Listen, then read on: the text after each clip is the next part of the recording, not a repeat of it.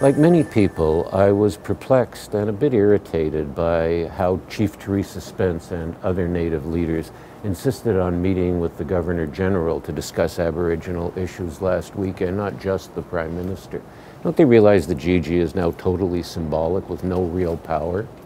But the more they pushed, the more sense it made. They were making a point.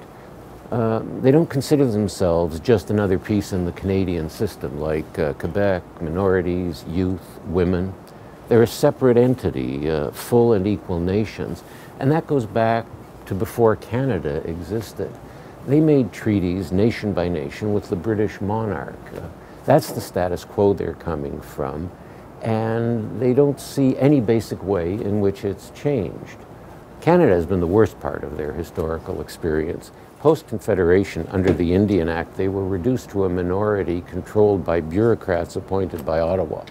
That didn't go well, but even if it had, it wouldn't reflect the nation-to-nation, people-to-people relations they see as the underlying reality.